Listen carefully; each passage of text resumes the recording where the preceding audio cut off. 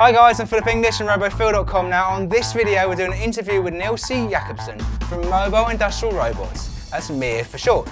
We managed to speak to Niels at the InnoRobo 2015 Robot Exhibition in France, Lyon. MIR specialises in user-friendly and flexible automated internal transport and logistics solutions. The MIR 100 robot optimises workflows, freeing up staff, resources and allowing you to increase productivity while reducing costs. Well, hi guys, it's Philip English. So again, we're at the InnoRobo today and we're speaking to lots of different people and we've got a new person for you and a new solution as well that I think is really, really cool. So I've got a gentleman here who's going to introduce himself and introduce the company. Yep. My name is Niels Jul Jacobsen.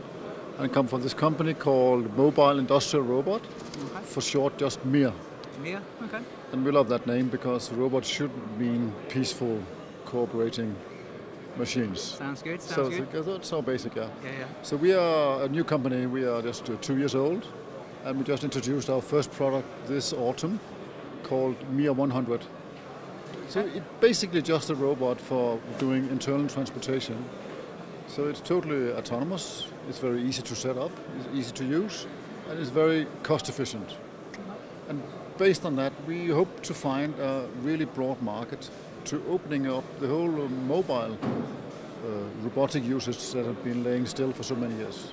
Okay, yeah, well, this is it. I mean, I think that we've seen a lot of robots start to go into some of the hospitals over in the UK.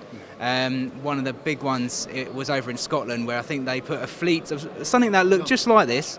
I think they got a fleet of about 20 on there. But like your product seems, I believe, like price range is a bit better, and obviously it seems quite easy to use and seems quite friendly as well. So, yeah. So that was the whole basic idea, that everyone should be able to use it. It's not an engineering product; it's a product for the end user. So we call it like a mobile phone area. So everyone should be able to use it. You don't need to have a PC or whatever. So we have a simple user interface if you want that, and much more advanced one if you use that. So it just depends on your level of needs actually. Well, this is it. I mean, and if it's going to be guys in the warehouse who are going to be using them, or maybe nurses and staff, they may not have the software skills, you know, and those quite detailed skills that you need to fully program a robot. So making it a nice, easy solution, an easy, friendly robot to use is brilliant. You know, it's what we really need, sort of thing. So, like, give us some information about the specs of it. I mean, like how fast can it go? Okay. So robots go 1.5 meters a second. Okay.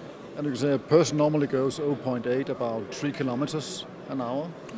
So we actually speed it down a bit because our experience showed us that if the robot was going as fast as people, they felt threatened for it. Right. So we just go a little bit below normal average speed, and people are satisfied and doesn't feel it's like coming up on their back. Okay. So that was a really good thing. And it's called MIR 100 because it has a loading capacity of 100 kilo. Okay. And right. The basic size is a half a euro pallet, because that's a trade-off between it should be able to run in offices and light environment, and also be able to go out in industrial environment. So if it was bigger, it could not come through the door. If it was smaller, you could not really use it for anything. Oh, I see.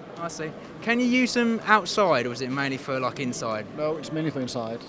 And it's basically due to the sensors. Whenever you come outside, sunlight is really a killer, and you have rain and everything. So let's introduce them first indoor, and hopefully someone else will come outdoor. Because okay.